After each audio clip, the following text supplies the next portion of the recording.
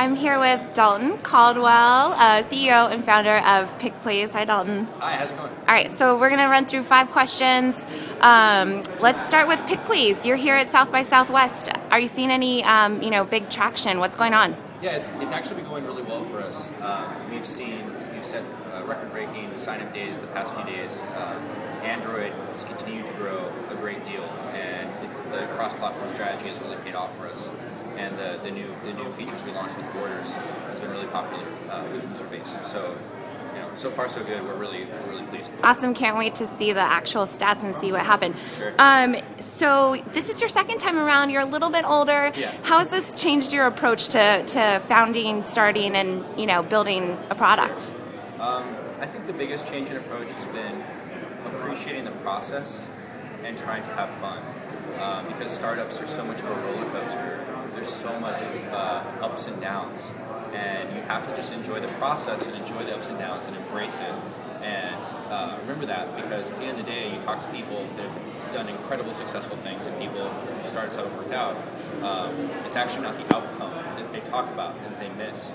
It's more about the moments of the ups and downs of the process. So I'm just trying to embrace having fun, shipping code, working with my team, and Are you more laid back? I think so. Yeah. I think part of that is being a little bit older. Okay. You mellow out when you get a little bit older. All right. So obviously we're here at South by. Have you seen anything that really strikes you this year? Yeah.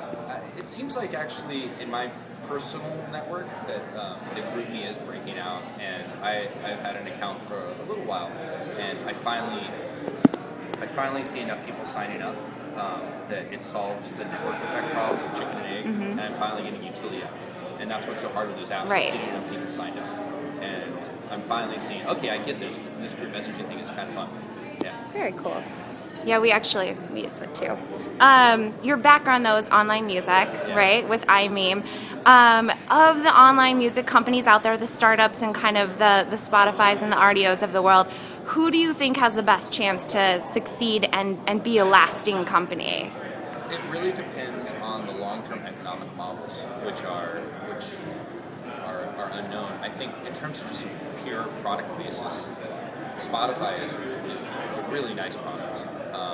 RDO is a really nice product, and you've seen in terms of product innovation, lots of innovation in UI, in music discovery, and in social discovery. So that's one piece of it is the actual product innovation. And in terms of business models, that remains to be seen. And I never would have predicted the Apple 30% cut of subscription revenue. Yes. That changes everything. Yes. And maybe they'll back off of that. Yeah. So I frankly don't know if I can really predict the long term. If I could, I would let you know. But, Okay. All right, let's close with something more fun. Sure. What's one thing that people don't know about you?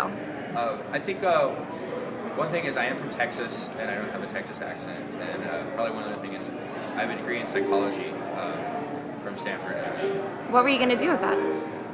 I was interested in it. I actually thought about going to grad school and doing research in cognitive psychology and social psychology. I just found it personally interesting. Nice. It has a lot to do with social networks, right? Yeah, It's being absolutely. interested in people and groups of people and just how people behave in large numbers.